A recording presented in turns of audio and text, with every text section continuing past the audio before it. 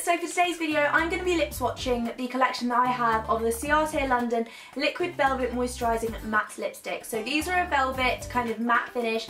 They're so soft on the lips and they actually have, is it hyaluronic acid? I think that's how you say it. Hyaluronic, I think that's how you say it. Basically, it slightly plumps your lips as you wear it to make them look kind of a lot fuller and give you that pout. So I thought I'd try on the 6 shades that I have. There are a couple more, but I don't own those. And kind of tell you what I think of them. Firstly, the packaging's so cute. This one's Kiss Me Quick. It's such pretty packaging. Also, the actual bottles themselves are gorgeous and they're quite compact, which is really handy. I feel like a lot of liquid lipsticks are really long, which makes the application quite hard, but this is a smaller brush so it makes the application really precise, which I really like. So before we get on to me trying them on, I'd love it if you gave this video a thumbs up if you enjoy lip swatch videos, you know, just so I know. But yeah, let's get on to the swatches. So the first colour that I have to show you is called Kiss Me Quick, and they are exactly the colour that they look like in the bottle. This one is a bright baby pink, but it's actually really wearable. It applied really lovely. This one was slightly patchy. I'm not too sure how well it shows up on camera, but this was quite hard to apply purely because it's such a bright colour, but I loved the way it looked when it was finished.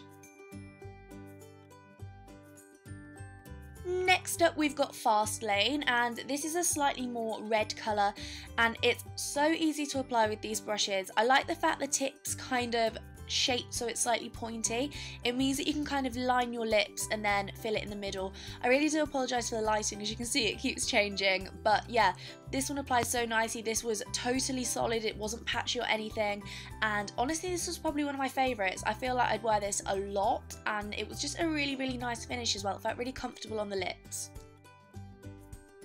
Next up we've got Head Over Heels, and the way you're supposed to apply these, it says apply 1 coat of this moisturising plush pigment colour for long lasting high pigmented pucker perfection, and that's what I did. So I just tried to apply 1 layer. I didn't want to kind of cake it on, which I found worked really well. It feels really smooth on the lips, and again this colour was amazing and it wasn't patchy at all. Although when I was opening it the lid did crack. I was trying to show you, but that was a bit annoying.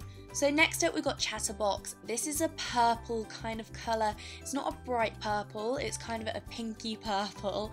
Wow, I'm explaining this really badly. This one again was slightly patchy, which was quite frustrating, but they all feel amazing on the lips and I really did like this one. Maybe I just need to practice applying it more, but yeah, 1 layer was definitely slightly patchy with this colour.